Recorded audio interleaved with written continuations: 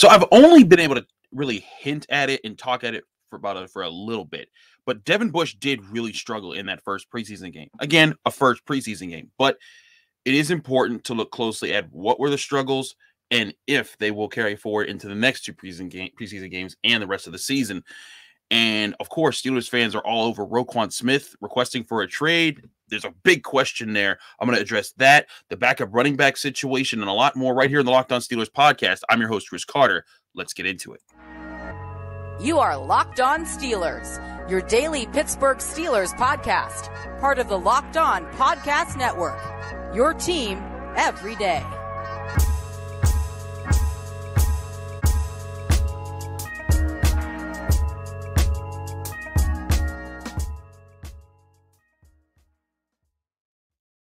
And welcome to the Locked On Steelers podcast. I'm your host, Chris Carter, bringing you your daily dose of all things of the Pittsburgh Steelers. As always, you can find the show on Apple, Spotify, Google Podcasts, Odyssey, and YouTube. If you're watching this video on YouTube, hit the like button. If you're enjoying the show, hit the subscribe button on our YouTube channel to get all of our daily Monday through Friday episodes. We thank you for making us your first podcast listen every day. If you want to help out the show even further, go on Apple Podcasts, leave us a 5-star review with a positive comment. Do both at the same time. You get a special shout out at the end of the show. I want to lead with Devin Bush because the last two episodes we've talked a lot about the offense, and rightfully so. They lit it up. They put up 30 points, every quarterback threw a touchdown. We've talked all about them ad nauseum, and probably will do a little bit more as this preseason goes on because, hey, quarterback. But we got to talk about the defense. And I brought up, I'm not charging the defense with they're going to be bad after we saw the entire defensive front was just not there. Not just the defensive line, but TJ Watt and Alex Highsmith. None of those guys.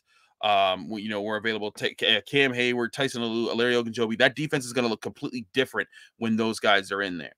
But we do have to look at Devin Bush. Miles Jack looked fine, had run fits, did what I saw from him, what I saw from him in camp. He's fine. Devin Bush, I didn't see what I've seen in camp because some people are going to say, oh, well, he's just the same guy. I have seen a different guy in practice. He's made plays on the football, both against the run and the pass. He's been aggressive. He's made those types of plays happen. But in this game, he went right back to the shell we've been talking about. And I've brought up how on the 16-yard cutback by Homer, the Seattle Seahawks running back, Bush just stood there, didn't do anything, and it was just a very bad rep and a very bad look on tape. But then I went back and I watched even further, and I studied everything he did. And some of the plays didn't go his way. But when you look at the fact that he was on the field for 15 snaps and he registered nothing in those 15 snaps, not a good look. Now, I think there were a few coverage reps where he was in the right position, but the Seahawks tried to run the ball, and Devin Bush wasn't anywhere to be found. And in fact, there were 7 times that they officially ran the ball while he was on the field, and none of the times he had an assist, a tackle, nothing. He literally left this preseason game with nothing on his stat line. And that's not a doomsday thing. It doesn't mean it's terrible, but it does reawaken the concerns from last year. And anybody who knows me knows I'm not a Devin Bush hater. I'm not a person who said he was a bum last year, called him a bust, or any of the things that lots of people on social media were willing to label him. I have been very upfront in saying, hey, I think that Devin Bush deserves a chance to grow from his mistakes, to learn, to get back to be healthy and be given that time. But that time is now. And for a first go in preseason, that was about just as bad as we saw last year. And it doesn't mean that Devin Bush can't grow out of it, but being in the last year of his rookie deal, the Steelers need to see something from him if they're going to pay him money to stick around. And his athleticism, again, still important. I still think he's the better option over Robert Spillane, who also didn't really have a good game either. Same thing for Buddy Johnson, Mark Robinson, all the other guys, even though Mark Robinson did make a big sack at the end of the game. Miles Jack seems to be the guy who can settle things down, but Devin Bush has to play better. There's no doubt about it. He has to process his keys faster. He has to learn when to step up. It seems like he's unsure when to be aggressive in the moment. And so sometimes there's a big part of it is that the defensive line in front of him is just getting washed and they're getting blown up into him. And there's times that happened, but this is the time for him to step up and make it happen. In this second preseason game, I fully expect the defensive front to be there.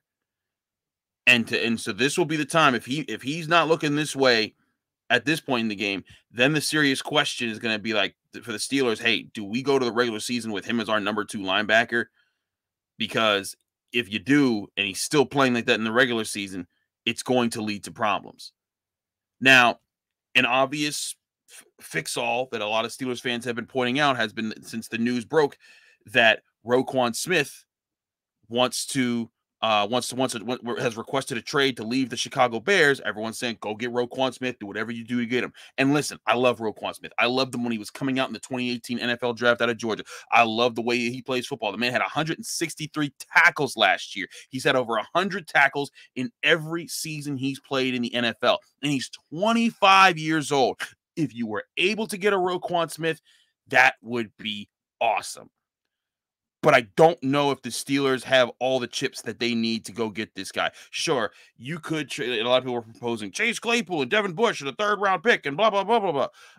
I'm not so sure if I'm the Bears if I make it for this guy. Roquan Smith looks like a guy who could be one of the better linebackers in the NFL draft. He was an 8th overall pick. This wasn't just a 20th pick that turned into a really great pick. He was the 8th overall pick. They drafted this guy to be the new face of their defense, and they need players like him for the future. He's on his 5th-year extension right now. He's not signed anything in the future, so this would be a 1-year rental with the Steelers having to renegotiate his contract. So 2 aspects as to why I'm not so sure this Roquan Smith trade happens. If it does, I mean, here's the thing.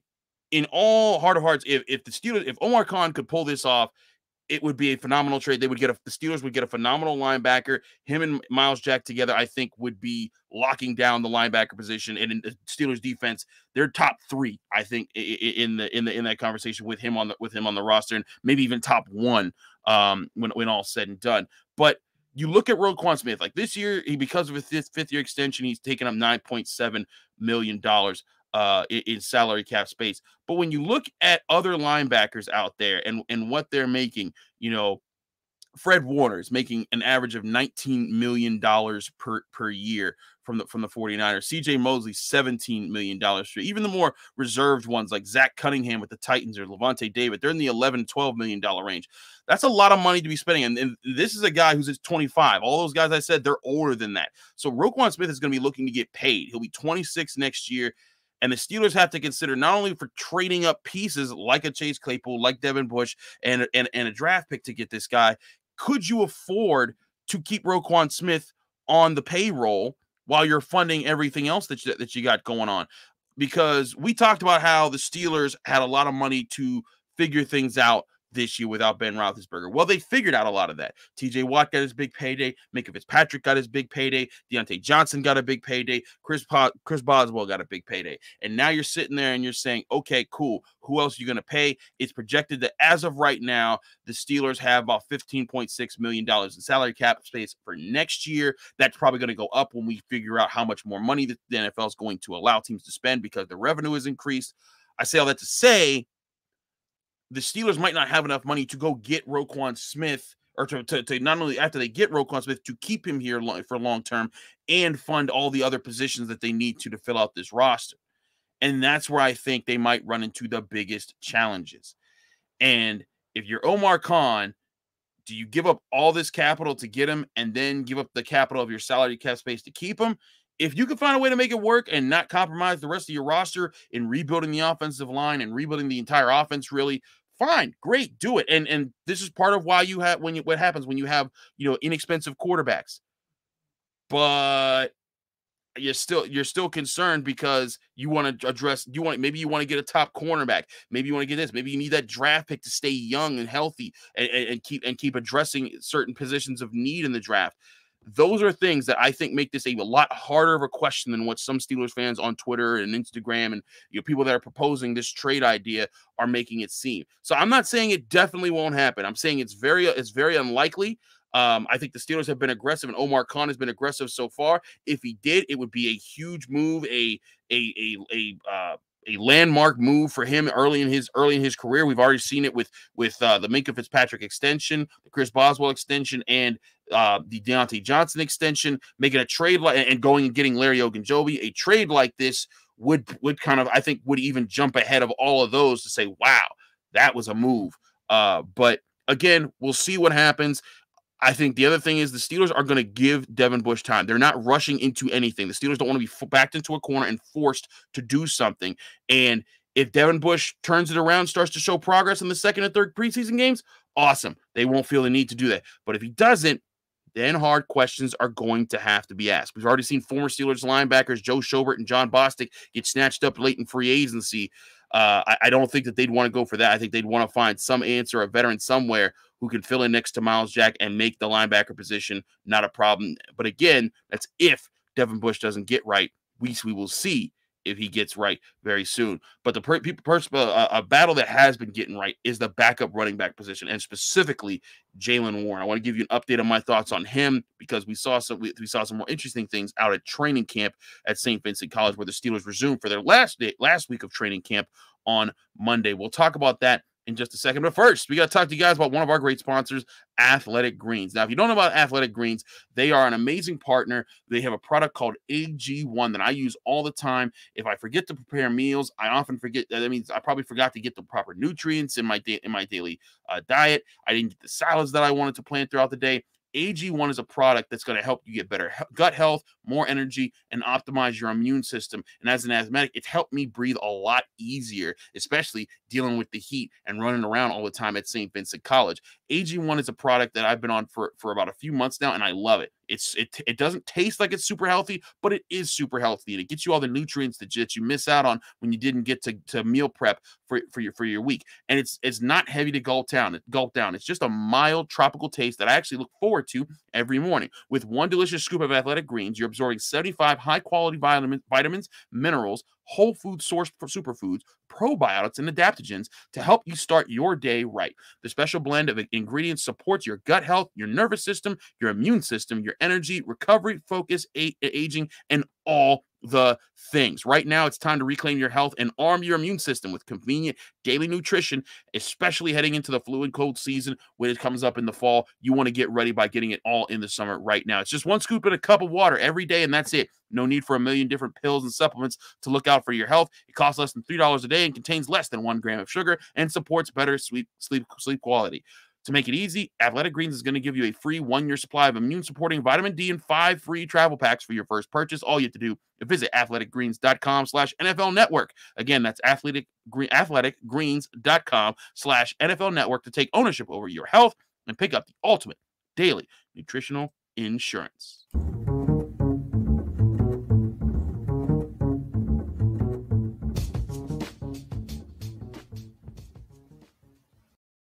Back here on the Locked On Steelers podcast, I'm your host, Chris Carter. We just got done talking about the linebacker situation and why I don't think a trade's going to happen. But there's a good situation going on in the running back room. Now, full update, Benny Snell was not back at practice on Monday. But guess who was running the second team with the running backs?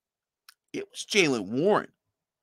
Y'all know Jaylen Warren. Y'all been hearing me hype him up in training camp. You saw him busting plays, scoring touchdown in the preseason games. He was running the second team, and Mike Tomlin continues to be impressed with the guy. He makes catches. He extends the ball. He falls forward. He's doing a lot of the things that you need to do to be a good backup running back. And in that game, he took 6 carries for 34 yards. It's over 5 yards per carry. You're happy with that. And he also caught 4 passes for 30 yards and a touchdown. That's 10 touches for over 60 yards. That's good, reliable yardage for a backup running back. And what impresses me the most about Jaylen Warren is that it's one thing to hit a hole hard and just hit it hard and fall forward. But when he's going into the defense, when he sees his hole and he attacks, Jaylen Warren already has on his mind how to absorb or redirect a defender who's coming to attack him and bring him down. So many times you see a defender bounce off of him. It's different ways. He'll truck a guy. He'll spin off a guy. He'll juke away from a guy. Or they'll bounce right off of him and he'll sort of just like absorb it, regain his feet, and then keep it going. This is something that he's done so well, is that he's redirecting his body weight. He's keeping it in mind to be looking for the next guy, and he doesn't seem phased. It'd be one thing, like when he did it for like a couple days, I was like, okay, undrafted rookie doing a good job. That's cool. Let's see how he keeps it up. But this has been about 3 weeks now that I've been really impressed with Jaylen Warren, and I've been like, wow, this guy's doing pretty good. And it doesn't seem like he's slowing down. And in this preseason game, this was the time for to say, hey, maybe if this is a fluke, the game will speed up for him. The opponents will get faster. This isn't the defense that he's been playing against every day. There'll be someone to, and it didn't happen. He was ready. He kept bouncing off of guys, and Mike Tomlin rewarded him by playing him on the second team offense. Now, I will say part of this is also going to be about health and opportunity, because Benny Snell was the number 2 running back. And as a person who watched all the practice, I'm telling y'all, Benny Snell looked good at the position. Now, he didn't wow you the way Jaylen Warren has, but he was solid. He was reliable. He was getting the yards that were there. He was picking up the pass rushers in pass protection. He was playing at a level that's like, okay, you're a reliable backup running back to come in and help out with the different roles that the running back requires when Najee Harris gets hurt. And then Anthony McFarland looked good in camp. I was waiting to see it in the game. He showed it in the game with 7 carries for 56 yards. So then you have Jaylen Warren. And then I've had a lot of YouTube comments just say, why aren't you talking about Master Teague? Because I'm talking about everyone else on the team. But I will say Master Teague, I have liked. First of all, I liked Master Teague Master Teague the third, by the way. I liked him back in the days when he was with Ohio State. I liked him when he was a hard runner. Even when he was the 3rd best running back on that roster, you saw his attitude and what he brought every day. You liked what he brought to the table. I've liked what he's brought to the table at Steelers training camp. He's been physical. He's challenged guys. He's hit the hole hard. Now, is he a little bit slower? Sure. And the Steelers could use a quicker pace of running back like an Anthony McFarland or Jaylen Warren. But Master Teague is tough and physical, and I think that he's the kind of running back that Mike Tomlin likes to have on his roster, at least on the practice squad. So this comes down to this. If you're asking yourself, okay, Chris, well, who's going to be the backup running back, or who are going to be the backup running backs? Because it's not just going to be one guy. It's going to be 2, maybe 3. I'm leaning to 2 because Derek Watt's still going to be in the equation, and then you still got 3 tight ends, and you still got to figure out how you're keeping 6 wide receivers. Running back is not going to be a room that they overload and cost themselves a roster spot at corner, wide receiver, safety, linebacker, whatever, defensive line. It's just not happening. They're not doing that. So they're keeping 2 of these guys, and they're going to try and stash someone on the practice squad. Benny Snell has to get healthy, because I truly see how it's going to work out is they're going to keep a veteran who's been on the team for a couple years, like Benny Snell and Anthony McFarland, and they're going to keep one of these undrafted rookies in Master Teague. Also, Mataeo Durant, I will say he's in there. He had a really good block that sprung Kenny Pickett on the sideline, but he hasn't had the same kind of production as these other guys, in my opinion. I think that he's kind of looking like a real odd man out in this situation. But Jaylen Warren and Master Teague, I think they're showing a little bit of something. Now, if I was to take if I'm the Steelers and I know how they operate, I think that what they're gonna try to do is, one, they always do best man who wins the job and all that, but I'm keeping one of those veterans who knows the system. I'm keeping one of those veterans who's been here a couple years and knows what to expect day in and day out of the NFL daily life. But if the other veteran is teetering with the younger guy who's just got there, and especially if that younger guy's Jaylen Warren with the way, and he keeps making people miss going into the 3rd preseason game, I think I'd give him the edge. And so this is why I say Benny Snell, he got to get back healthy soon. Because and I will say Benny Snell also is a fantastic special teamer, gets the job done there. That's a big reason why he's stuck with the team for so long, because he does his job so well, on special teams. But that alone will not save you if you're not healthy enough to participate consistently. I think Anthony McFarland's a guy who's shown more promise there, and I think that he's also a profile of a running back, a faster running back that they love to add to their offense. So what's going to happen these next couple weeks here? The Steelers are going to finish up this training camp week. They're going to play the Jaguars this Saturday, and when that happens, I fully expect this Steelers offense to give one of these guys, to give Jaylen Warren a lead look to say, hey, how do you operate behind the first team offensive line? How do you operate, with Mitch Trubisky and those guys? How does that play out? Because they know what they're getting from Najee Harris. They don't need to see more of him just being Najee Harris. They need to see how Jaylen Warren, how these guys are going to react in different spots. And, if Benny Snell's healthy, they bring him back and they give him his shot too. But I'm still saying this could end up being a Benny Snell and Jaylen Warren, or an Anthony McFarland, Jaylen Warren backup running back situation behind Najee Harris. And Steelers fans, I don't think you were thinking that this was going to be a positive thing going into training camp. I think everyone was doom and gloom about the backup running back situation. Heck, we were talking on this very show, Jordan Howard, Wayne Gallman, go get this guy, go get that guy. They went and got Jeremy McNichols. He got hurt in like 1 week and then he was gone already. So everyone's like, oh no, they're going to be terrible. They're not looking so terrible at backup running back.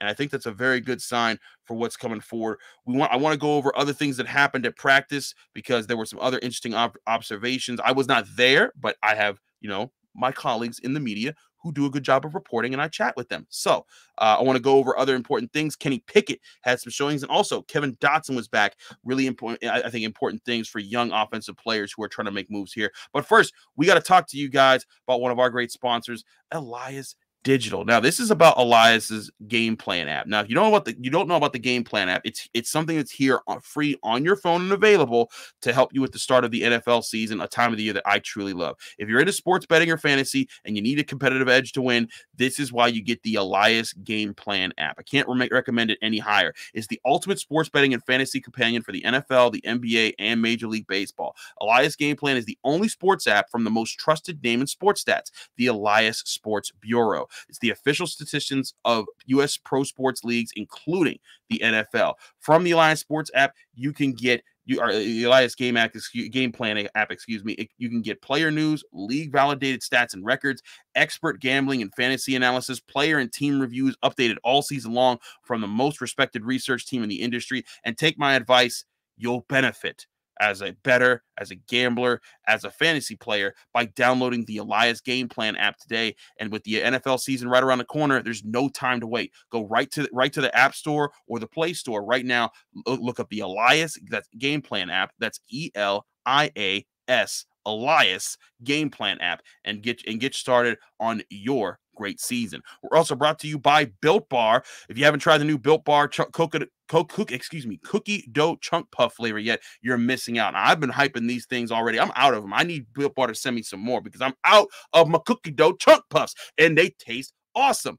And the thing is that when you get the Built Bar, the regular Built Bars, they're nice. They're covered in 100% chocolate. They're healthy for you, and they're tasty. But the puffs are so much lighter. They taste like a marshmallow, but flavored marshmallow with whatever flavor that they give you, and it's covered in 100% real chocolate, and they're low in calories but high in protein. The cookie dough chunk puff, it's just the same thing. It tastes like it's the cookie dough that your mom used to make cookies with. It's covered in 100% real chocolate, and it comes with only 160 calories. Imagine all that amazing flavor and all that sweetness and all that snacking for 160 calories. Well, it packs a whopping 15 grams of protein. So if you're working out, you're trying to get your gains, you could do this, eat something that tastes great and not put on a whole lot of weight. Run to built.com to snag a box for yourself and the family right now. It'll be the perfect treat, or you can find a really good hiding place and just hoard them all to yourself. So go to built.com right now.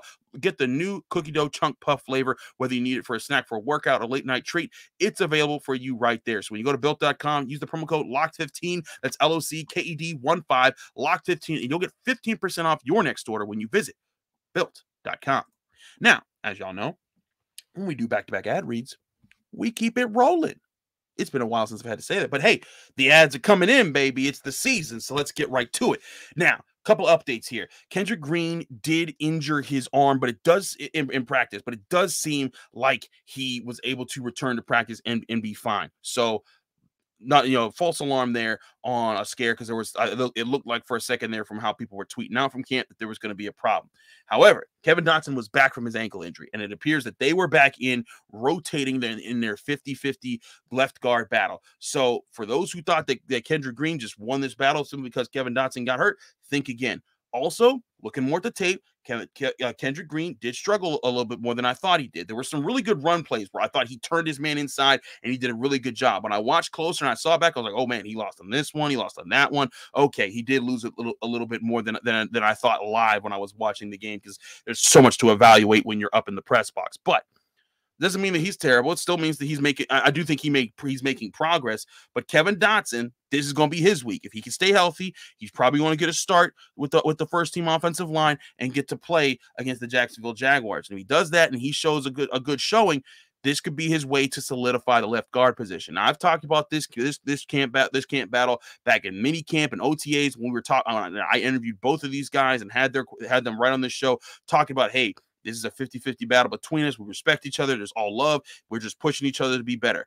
I think Kendrick Green has gotten better. I think he's gotten nastier. I think he's getting sharper in how he does things, but he's still a bit undersized, and he's still getting blown up by guys who are bigger and can get their hands inside on him. Kevin Dotson doesn't have those size problems. And I will say, and I said this with Jim Wexell last Monday leading into last week, that I felt that Kevin Dotson has looked better in practice. Now, granted, that was just practice. That was before he injured his ankle, and that was not official gameplay. So we have to see it in full before we can fully endorse it. But I do think that Kevin Dotson, if he's able to stay healthy all week, this could be a solidifying week for him to earn that left guard spot and solidify the offensive line heading in. But who else also solidified some things? Maybe not solidified, but further provided more evidence was Kenny Pickett, who looked really good apparently in both 7 shots and in 11-on-11 drills when I was looking into what happened there. And here's the thing about Kenny Pickett, and I'm telling you right now, if you're a person who's doubted him from the jump, I've said, hey, I'm not saying Kenny Pickett's going to dominate the NFL right away. It's going to take him time to learn things, but he's this true student of the game.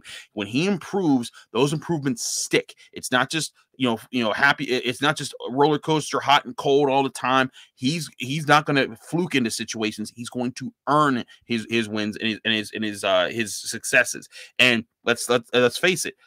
Saturday was a success for him. 2 touchdowns.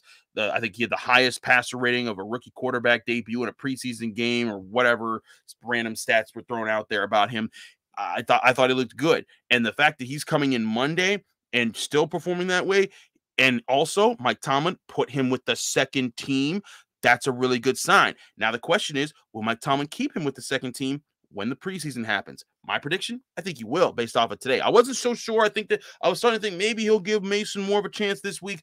But when I heard that he was starting him we're putting him with the second squad, that tells me Mike Tomlin's rotation of how he's operated the quarterback battle for most of camp. And again, the quarterback battle is more so between Mason and Kenny for the 2 spot. Mitch is going to be the starter. I've said that a million times here.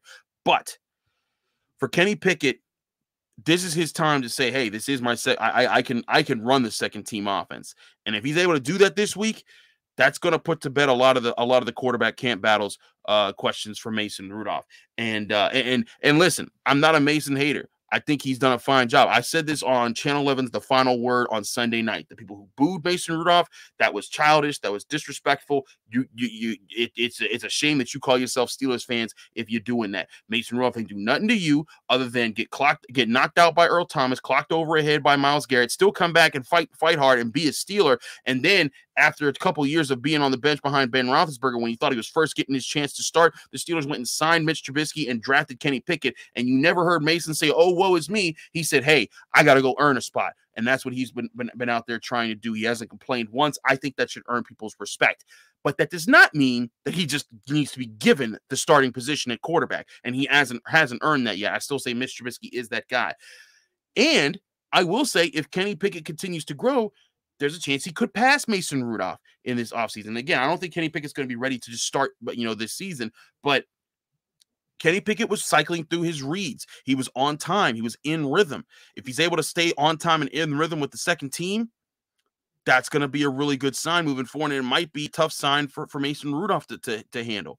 We'll see how that plays out, but this is going to be the time. And Mike Tomlin has also all training camp long. It's been Mitch with the 1s, and then, it started with Mason at 2s and Kenny with 3s, but then they start to switch it up. Kenny would run some 2s, Mason would run some 3s, and then they'd swap them around.